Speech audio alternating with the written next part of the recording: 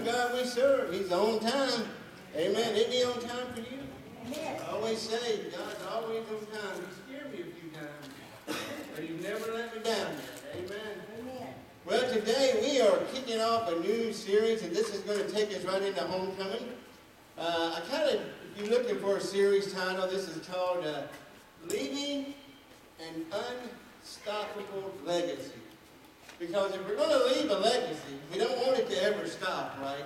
And Cheryl kind of alluded to that. You know, we have been in this area for 90 years. I know it's kind of hard to believe, but this year we're celebrating 90 years of being in Blanchard, Louisiana. That's pretty remarkable, isn't it? Matter of fact, in 1930, the Reverend George Jenkins organized a Nazarene church with 20 members. And that's this church here. I don't know if you know about the history of this church, but the church was located in an old grist mill. Interesting, huh?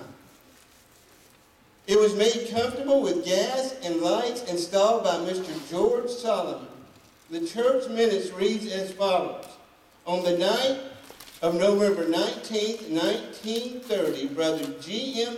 Akins, the district superintendent, Church of the Nazarene, Louisiana, was invited to meet with the congregation of Blanchard for the purpose of organizing the Church of the Nazarene. After the gospel message based on first chapter of John, the rules of the church were read and 20 persons were received into church membership. It wasn't long before a permanent home needed to be found. The church minutes read, on the night of May 6, 1931, we carried our regular session of prayer meeting over to our new church. We left that small building presented to us for the use of service by Mr. E.L. Solomon. We leave with much regret, for the Lord has wonderfully blessed each and every person there. Each and every person expressed their thanks for the old building and sincere hopes for great times to be had in our new building. I wonder back then, if you think about that, more than almost 90 years ago, if those people could have envisioned this being right where we're at today. Well, you know they had to. Visions don't happen. Places like we're sitting in today, a church doesn't go 90 years unless somebody had a vision. It just doesn't happen. You don't see things happen in your life. You don't see things happen inside of a church. You don't see things happen unless somebody had a vision that one day this could happen. We're sitting here today because somebody, I don't know the history of this, I'm going to find out, but somebody looked at this piece of property and said, you know what? I can see a church there. And that's how a vision started. I read a story last week where they were doing it was the day that the Disney World or Disneyland, I don't remember which one, when it opened up. Well, the guy that did it said, man, I wish Walt Disney could have been here to see this. And the guy that was the CEO of Walt Disney said, oh yeah, he saw it. Think about that. He saw it, and that's the reason it was there. You got to have a vision. And let me tell you what, I have looked over our history. I've been in this church for a good majority of my life, other than the times I've pastored in other places. I was blessed enough to be able to come back here and pastor almost 20 years ago, be 19 years next year. Almost 20 years I've been pastoring here. And I'm telling you, I've seen some pretty neat things. I grew up in this church. I spent most of my life here. I'm 56 years old, I think. Is that right? Or 57? Something like that. Woo, yeah, 56. That's it. Oh, man. Anyway, so I've been here for a lot of those years, you know, for more than half of them. We've been a part of this congregation, a part of this church. And, man, we have seen some great things happen. I mean, we've seen some great revivals. We've seen people get excited. We've seen people shout. We've seen people run the aisles. We've seen people stand up in the middle of the service and just start crying. We've seen those days. Can I get an amen? Have you seen any of that? You know what? And I think that there's something special about that, and I think there's something great about that. And I just don't want that to die out. I don't want to lose that vision. I don't want to lose that excitement. I don't want to lose those revival fires. And if there's one thing that our church needs, it needs a revival. It needs a good shot in the arm. I mean, we've been a part of something for several months now, and if we're not careful, what happens is it can infect the church, because it has. And I think we need a good booster shot or something, amen? We need the Holy Spirit to show up. I want to see a good Holy Spirit revival. Amen. I mean, the thing that you just can't hold back, you just have to get excited. You have to praise God. One of the scriptures that I have two that I'm going to really focus on today. And today I want to talk about this, is that, yes, the only way you can have an unstoppable legacy is got to start with an unstoppable vision. And let me tell you, the only way we're ever going to make it another 90 years, if this old world's still here, well, who knows, the Lord may have come back by then. But if we're still here, I want this church to still be here. Some of us won't be here. Some of us might. Amen. Some of you, the young ones, they still may be here. And that would be awesome. Now, I know a lot of us won't be. Amen. We just won't make it that far. But I hope the church makes it, right? I believe the only reason that we're here is somebody did leave a legacy. Somebody left a legacy for us to have, right? And you know what? It's our responsibility. It's your responsibility. It's my responsibility to take that legacy and continue it forward. We don't want the legacy to die in our history, right? We don't want someday to look back 10 years from now and say, man, that church was on fire until 2020 and something happened to it. I don't want that on my watch. I don't want to be a part of when I'm at this church. I want the church to still be alive. I want you to be still excited about being part of this church. Can I get a little bitty baby amen? Amen. Because I think we can, and I believe we can. Here's the scripture that was read a little bit earlier, and it's out of 1 Kings chapter 18, verse 37. And here's what happened. Elijah, if you know his story, is tremendous, tremendous story. And I don't know why God led me to this scripture as I was praying and getting ready for this series. And I just came to this scripture because Elijah is one of my favorite prophets. Amen. Anybody know who Elijah is? I mean, he is one awesome dude. I would love to be like Elijah, right? He's just a tough guy. But he's a real guy because he experiences what we experience. He went through depression, and he got frustrated. He's just like you and I. But man, he believed in God. He believed God could do anything. Wouldn't it be great if we still believed that? Remember, he's the one that came to the king and said, hey, king, your people are so bad, we've kind of turned our back on God. God's about to put a drought on your country. And for 3 years, it was a drought. There was nothing to drink. And then it was so bad that the king put out a ransom on his life and says, let's kill this guy. It's his fault that we're not having rain. So about 3 years later, he comes back. And I love the scripture. He comes back to the king. And the old king points his finger at Elijah and says, you troubler of Israel. And then what he did is he challenged them. He challenged them, their gods against his one God. And all these prophets got together, all these prophets of Baal, all these false prophets, they got together, and they were going to have a contest up on the mountain, right? And they were going to call on their God. So all the prophets got together at Baal, and they built a big fire, and they were saying, okay, if your God is real, let him come and put the fire out. And sure enough, you know the story. I'm telling you something you already know. But go through it sometimes and look at it. They began to pray, and they prayed all day. They screamed out to their God. They even have one part in there that says, Elijah is in their face, and he's saying, hey, what's wrong with your God? Is he in the bathroom or something? You need to read it. It is amazing. And they began to cut themselves because they thought if they cut themselves and injured themselves, their God would show up, and nothing happened, no fire at all. After they got finished, Elijah said, hey, okay, now it's my turn. It's my God's turn. And you know the story. Remember, they're in a drought. And what he did is he built this big altar, right? Built this big place, and he built this big ditch around it. And what's so amazing, he said, fill that thing. Let's just soak this thing. Pour all the water. And they're in a drought. And he's telling them to put this water on. And they drenched the fire. They drenched this big pile of wood. It was so much that they had a big thing of water all around it. And he prayed out to God, God, you come and show them. And God showed up. And the Bible says he came in such a way, the fire consumed the big pile of the altar that was there. And it dried up all the water all around it. And let me tell you what, that's a God. And we need a God like that because sometimes we look around and we think the gods that were around us are so much bigger. We think the problems that we're having in America, the problems we're having in our world, the problems we're having in our own world are so big that we can't do nothing about it. But I'm telling you, the God we serve is still the God of Elijah. It's still the God that was in the New Testament. And he's still the God. You may not believe. How many believe that God can still do that? I believe it. Do you believe that God can come and have a great revival in our church? And at the end of this, here's what he prayed. Look what he said. That's why I brought you, because I want you to see what Elijah prayed to God. He said this. He says, "Hear me, O Lord. Hear me, that these people may know that you are the Lord God." Man, that needs to be our vision. That needs to be the vision of the Blanchard Church of the Nazarene. That when people do drive by, when they talk about the Blanchard Church of the Nazarene in our community, they know there's a God.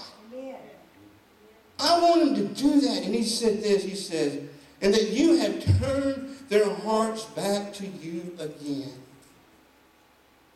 I love that scripture because it's not so much that God's turning back to them. He's getting them to turn back toward God. You know how we're going to have revival? You know how vision's going to help the church? Is when we quit looking at all the things that are going on around us, quit worrying about things that we can't control, and start looking toward the God of Abraham, the God of Isaac, the God of Elijah, the God that sent Jesus into the world. When we get focused on him, God can do and will do great things. So how does that happen? Let me give you 4 things real quick. How do we have an unstoppable vision in the world that we're living in? It's easy to look around and we say, man, what is happening? We're kind of low today. That's okay. It doesn't matter who's not here. All that matters is he's here and you're here, and guess who else is here? Boom, it is God. God is in the house. Amen. Do you know the advantage you have today? You've got God right there by you, ready to show up in a great way. What is it going to take?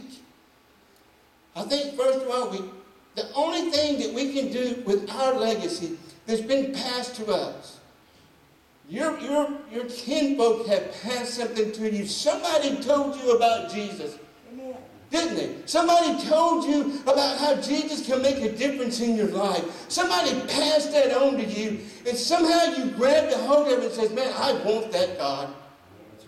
And then he got up in you and it changed you, right? What they did is they passed a legacy to you. And that legacy was a very spiritual thing. They passed God on to you. The question is, what are you going to do with the God that's been given to you? What are you going to do with the spiritual legacy that has been laid in your lap? The life-changing thing that's happened to you. Are you just going to sit on it? Are you going to be something that's just not moving? Are you going to be a light on the hillside? A salt of the earth? That's what God's asking you today. That's what he's asking our church. Are we just going to say, yeah, we made it up here, and we made it 90 years. Woo, woo, woo. Are we going to say, no, we need to turn our hearts back to God. We need to let our community know, not just Blanchard, but all of Louisiana. We want the world to know that our God is real. How does that happen? Well, I think, first of all, it's going to take a little bit of imagination. And what do you mean by that, preacher? Imagination, let me tell you, with no vision ever starts without you begin to think in it and believing that it can happen. And what God has done for each one of us, he's laid out his Word of God. And I laid out the Word of God. And I know I say this all the time, and I know some of you are going to sleep because you hear me preach it all the time. But I'm telling you, if you're not in God's Word, you are headed for destruction. And if you're not reading God's Word, shame on you. Wow, I got quiet on this. Let me tell you, if you're not reading God's Word, you're missing out on the promises that God has given you. You're missing out on the direction of your life. Remember, the Word is the light unto our path, right? It's the direction it shows us. And man, if we can see what God can do in us, we begin to vision, right? We can see what God can do. And we don't see ourselves as somebody that's totally being beat up. We see ourselves as the child of God that can do all things through Christ that gives us the strength. Everybody say, amen. Amen. Somebody look at your neighbor and say, woo, I am glad I came today. Amen. But some of that stuff comes from imagination. You've got to see yourself. I think what happens to a lot of churches, even churches our size, we begin to look at our church and we begin to say, oh, we're just a small church. What can we do? Right? We look at our own life. And we say, man, look at the life that I've come from. Look at my past. What can I ever do for God? I'm going to tell you a whole lot more. Right? I want them to drive by our church and say, man, that's where God lives at. Even though we know He lives inside of us, I want us to leave that kind. I want to have that kind of image of God. That God can take this little bitty 5'6" guy that doesn't have much, but he's still got it going on and still believe that God can use me no matter what. Man, I can do all things. I'm telling you what, I am pumped up today. I don't know about you, but I'm glad I came to church. Woo! It takes believing, imagination. Man, I can see it. I imagine myself there. Too many of us are imagining ourselves as being defeated, and that's the mindset that Satan tries to give you. If we believe this church can't do it, this church will never do it. Man, I can even imagine this. I mean, we can look around and say, man, this year has really hurt our church. It's hurt our attendance, you know. And we can start believing all this stuff. And I don't believe any of it, right? I don't believe that, man. We can look at that. And then what happens, Satan comes in and sort of beats us up, and we feel defeated. But I'm in here to tell you today, I can imagine us coming back here on year 100. 100 years in the Blanchard, right here in the Blanchard community. I can imagine us growing so big that we said, man, we got to expand out that way. We got to build a bigger sanctuary. We got to fill this place up. How many believe that? I believe that, church. I believe that.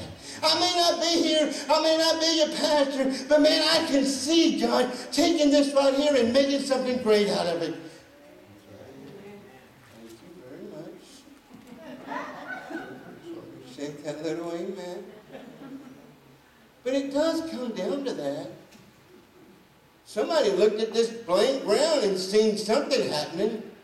We've got to have that kind of vision. I was reading a history book this past week about travel to the moon. And it was one of the people that it talked about was James Irwin. Oh, I lost his last name. Is that right? James Irwin, yeah.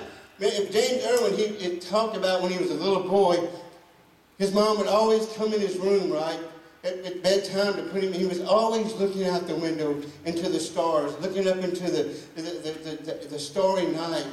And one day he looked at his mom and she said, his mom said, son, it's time to go to bed. He goes, Mom, one day I'm going to travel to the moon. And we know he was one of the first men to do that, to step off and walk on the moon. You got to believe stuff like that.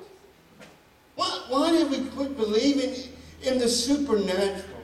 Why have we quit believing that God can do anything? That God can take your life and do something great out of it? That God can take our church and still make a difference? That God can still come in here and set this church on fire with revival? Do we still believe that, church? Because once we lose that, it's over. We've got to believe that, but we've got to imagine it. We've got to see it. And hopefully once you see it, then it'll inspire you. One of the things that Alicia read to you earlier was the Acts chapter 2, right? And the reason I had her read that was because that was the first church. And I love reading about that church because, man, I can imagine our church being like that kind of church. Have you ever read it? It's just amazing. I mean, I know there was a newness about it. I know we're 90 years old, and sometimes it feels like we're walking around on a cane because we're so old. But man, we're still kicking, amen? Come on, everybody smile one time. Woo! But you know, here, this is a new church, man. There's a sense of newness about it. And I think we got to have that, right? That's what inspires us. If we ever lose the newness of it, if we ever lose that sense that God has gotten old and He stopped moving, man, it's over. We got to still believe in God doing great things. But I love that the Bible says they devoted themselves to the apostles' teaching, and everyone was filled with awe. Because what happened, guys? Wouldn't it be neat, church? Look up here. This is so awesome, right? You gotta imagine the church. You gotta have that imagination. But then it should inspire you, right? You got to have some inspiration. And what happened? You know what made this church so amazing? Is because they showed up at church just believing God was going to do something. So let me ask you, church, this morning, how many got up this morning and says, man, I'm going to church because I know something's going to happen there today? Good, we have a couple that are willing to raise their hand and say, man, I believed it, right? But wouldn't it be great if every single one of you walked in here and said, man, I'm going to church, and I'm going to be in a sense of awe because I believe that God's going to show up. Let me tell you what, that kind of inspiration will bleed on to other people. When they see you, like, man, what is going on here? That guy showed up fired up today. What is wrong with him? It's probably because he done got Jesus all up in him, and he's trying to spill some of it on you.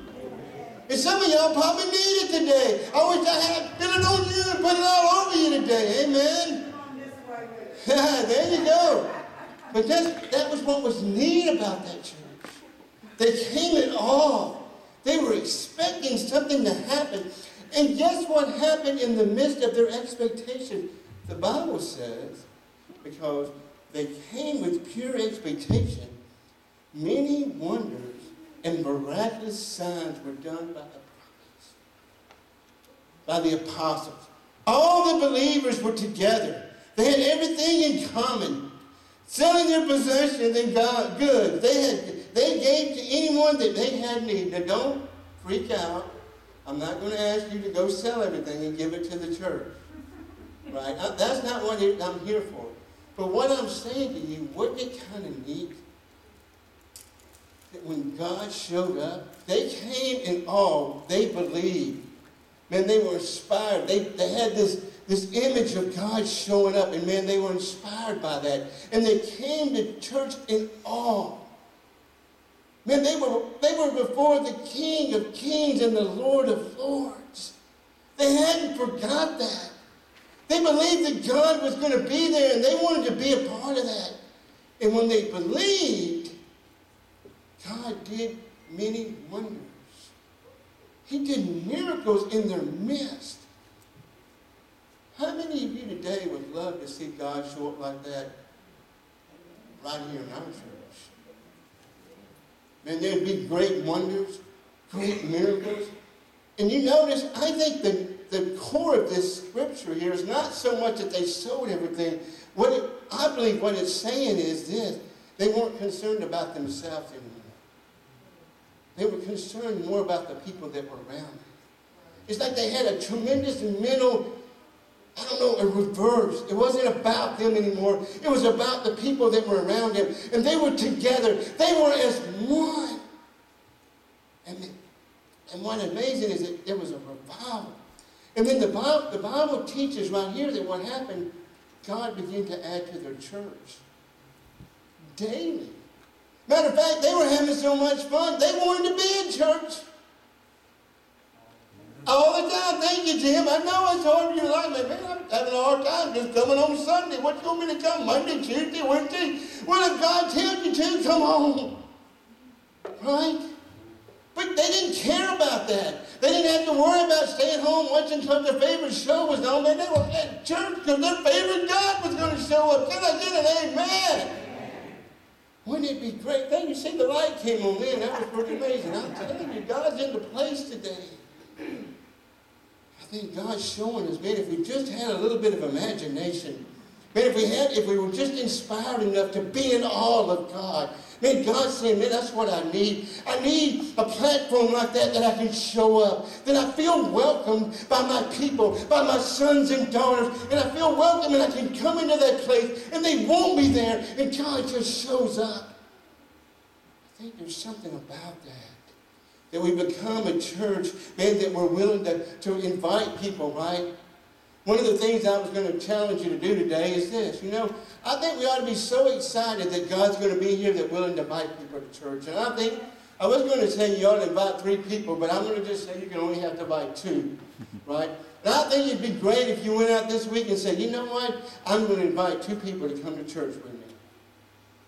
Because you know what? That's what I'm supposed to be doing. I want people to know, because let me tell you, one of the main missions of our church, and it should always be, is to make disciples of people, because that's the last thing Jesus told us to do, church. I'm leaving now, but here's what I want you. I want you to go and make disciples. And I leave all my authority and all my power with you.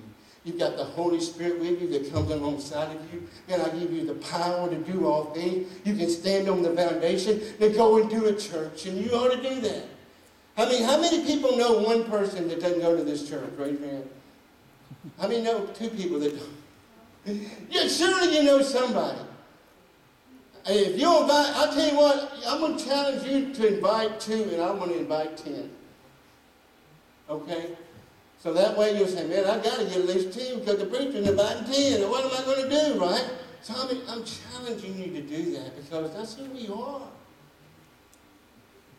How are we going to get people to God unless we invite them here? I always thought of it like this, church. It's kind of neat, right? So, and this is a great way to think about our church. We have a front door, right? We have a sanctuary, and we have a fellowship hall. To me, the front door represents you inviting people to church. It does. That's the key, right? Is to get them to the front door. How are we going to go into the future? Well, we got to have people to take us with us. Amen. God's going to bless it and all of that. So the front door, always remember, represents me trying to get somebody to the front door. The sanctuary is where we kind of come and we learn about God, right? I mean, we want to get them in here so they can find out about God. They can learn about God. That's what happens here. We don't get to visit a lot, but we can learn about God. And hopefully somebody gets excited. Somebody feels the presence of God. Somebody feels it inside and says, ooh, I like that. Amen. But the fellowship hall, ooh, it's a whole different ball game. I'm trying to get you out of here and get you into the fellowship hall. Because something sweet happens in the fellowship hall. Right? I don't know if you've ever been to the fellowship hall, but that's where we get to eat, right? That's where we fellowship together. And let me tell you, one thing I've learned over the years I've been here, this church likes to fellowship. They like to eat. And I praise God all the time that God put the best cooks right here in this church. Amen. I'm not talking about saying cook. I'm talking about the cooks, right? Amen. We appreciate the cooks coming to church here. But isn't it great that God blessed us with that? But something happens back in the fellowship hall that can't happen in here. Man, you begin to sit down together. You dig a little bit deeper and you find about somebody's family. You talk about, the things they're going through. You find about their struggles. And you find out, man, we kind of have a lot of things in common because I've been there too and I know how you feel. Something happens in the fellowship. Something happens in that. And to me, that's what I hope happens, that we can get people in the sanctuary, but hopefully we can make them a family member, right? That we are a family. Guys, I think that one of the things we need is we've got to imagine that God can still use the Blanchard Church of Nazarene. That 90 years in the future is not a problem for us. Because I have been left a great legacy, and I'm just going to take that legacy and I'm going to pass it on. God's done something good in me. Woo! He done something real good in me. Amen. I mean, God got a hold of my heart. Come on, church. Man, he got a hold of my heart, then he got a hold of my feet, right? Then he got a hold of my hands. Don't make me get excited today. Something happened inside of me. I don't want nobody in this world to miss what I got. I'm going to pass that on, right? I'm going to pass it on to other people. Because I'm inspired. And I hope that inspiration will get you involved and get you saying, hey, I want to be a part of that congregation. I want to be a part of those people. And what happens is this.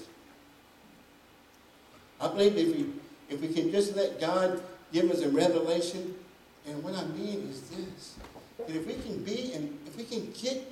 just imagine who God is and who we are through God, somehow that inspires us. And what happens is when you're inspired, man, all of a sudden you let God begin to work in you. And I'm going to tell you what will happen. The Blanchard Church in Nazarene is going to have a revival. And if there's one thing I would love to see happen, it's when we begin to realize that we need revival. I was reading this week about about when the people first moved here from the other countries, and one of the first things they did is when they got here, they decided, let's build a community, right?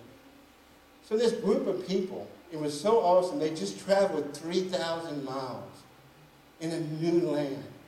And they got together and they said, let's get together and let's form a community. And they did. A little bit later, they formed a government.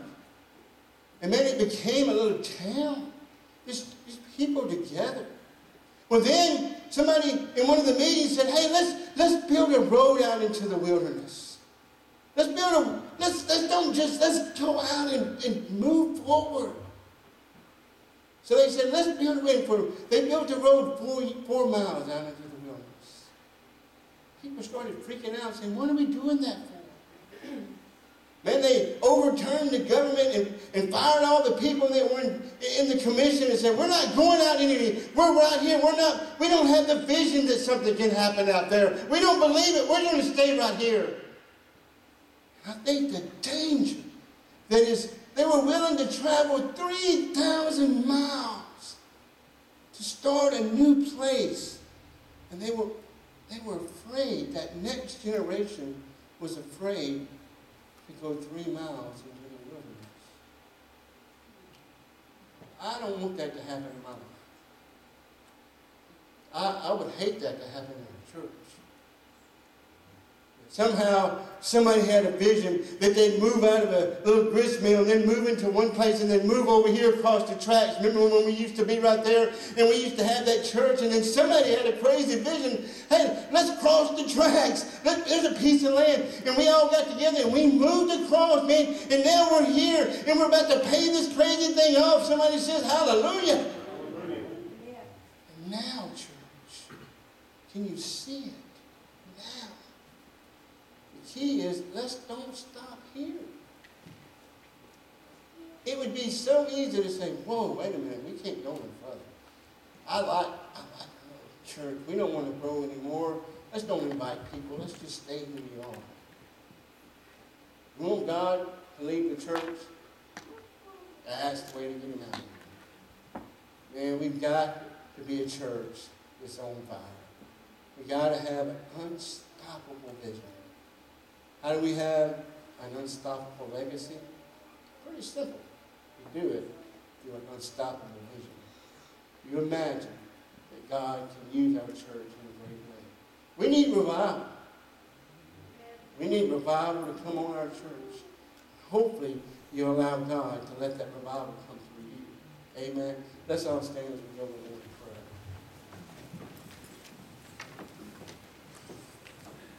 And Father, we thank you so much for this time that we had today to be in your presence. Lord, thank you for the word that you've given us. Lord, for the vision that you gave those that were before us. Lord, how you passed that along to so many men and women that grabbed a hold of it.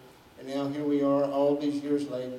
Lord, we're getting ready to celebrate 90 years of being in this community, of being a part of Blanchard. But the vision don't stop here. It continues on. Lord, there may be some here today. Lord, I don't know. I know sometimes I can fall into this. Sometimes, Lord, we see the things that are happening in our own life, and at one point we were sort of like that. There was a newness about it, and there was a fire about it. There was an excitement about it. Man, we couldn't wait to get into church. There was a sense of awe. We just came expecting God to do something. We came ready to receive from the Spirit. We just had that sense of, Lord, of just of believing and imagining God showing up. And and being inspired to go out and do something. We used to be that. But I don't know, maybe something's happened. And sometimes it's hard to even get out of the bed and go to church. Sometimes it's hard to pick up my Bible and read it. Sometimes it's just tough to be able to pray, to motivate myself. And I've lost that sense of revival, that fire that I once had. And some of you may feel that today. I don't know. I know that I find myself there so often.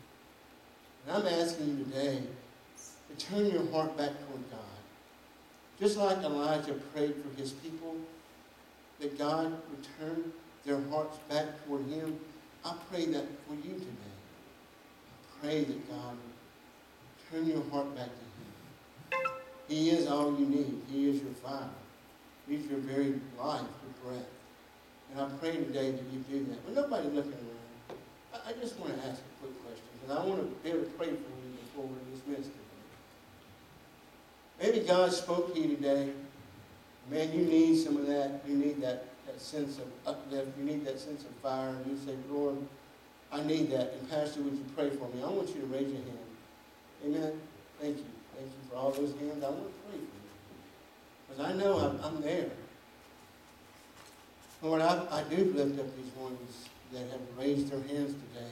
And they're asking you, Lord, to fill them up. To give that sense of fire. Some of that they may have lost. Something's happened in their life. There's things that are throwing them off, and they're just barely getting by. There's just a flicker there almost. Not a fire, just a flicker. And it feels like it's about to get blew out. But today they came into your presence. Lord, they've heard your Spirit move and speak into their heart. Lord, they raised their hands because they still believe in this God, that they'll just turn back to him, fall fully into your arms, God. They can find the help that they need. We do pray for them. Refire them today. Refuel them. Help them to be where you need them to be. Lord, help them to jump on board and say, man, I want to be a part of something great, of a great movement of God. So Lord, I pray today for this congregation. I pray for each one of us. I pray selfishly for myself. I don't want to lose the fire. I always want to be on fire for you. So help me to be that way, Lord. Thank you so much for each one that has showed up. Thank you for your answered prayers. And we pray this in Jesus' name. Amen. You're dismissed.